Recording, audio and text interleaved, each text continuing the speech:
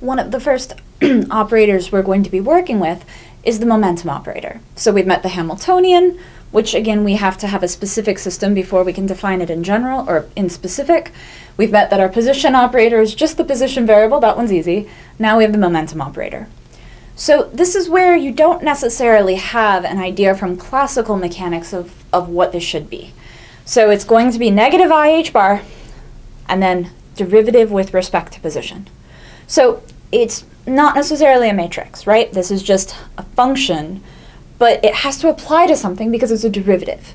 So this operator isn't a thing in itself that you can really grab and understand. You have to apply this operator to something else.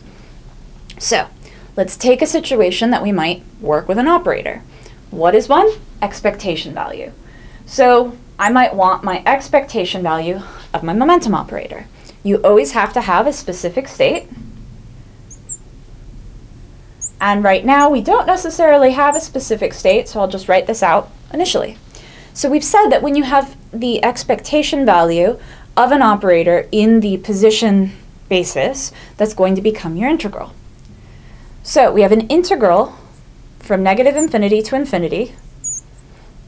And now I have psi star of position. Remember that psi bra is going to become complex conjugate of your function. Now I have my operator. Again, the first few times you do this, don't skip any steps at all.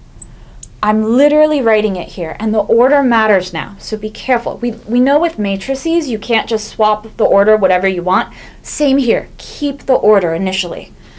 So now I have psi of x, and then this is dx. So what can we do with this? We can do a little bit. So IH bar, these are scalar values, they can come out front. I'll bring the negative with it. So IH bar is now outside and front of our integral. And I still have my then complex conjugate function.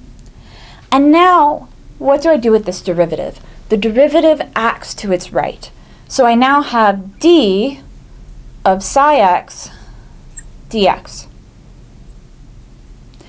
And now, be careful. Don't start to say, hey, look, these cancel. Be careful. You're going to have some sort of functional form for what psi of x is. So first take this derivative, right? Figure out what the functional form is. Then you're going to multiply it with this. So you get this new thing on the inside, which is the complex conjugate of your function multiplied by the derivative of your function, and then you integrate it. So don't just cancel these. That's not going to be a good approach here. So we actually have to have a specific function for our psi before we do anything here. But what you can hopefully see is there's going to be a lot of calculus. Again, some derivatives and then some integrals. And because we're actually taking the derivative and then multiplying by its own complex conjugate, this can become a pretty complicated function, complex if you will. And so you need to do some complicated integrals. You can use integral tables. There's a short list of some integrals that come up a lot in the back of the book. But also recognize that there's not that many functional forms for psi that we can introduce at this level of quantum mechanics that really are analytically solvable. So you're not going to see this huge variation in functions, since really there's a lot of functions we can plop in that, one, won't be normalizable, which we'll talk about more later, and that are going to be really hard to solve by hand. So please be ready to do some intense integration.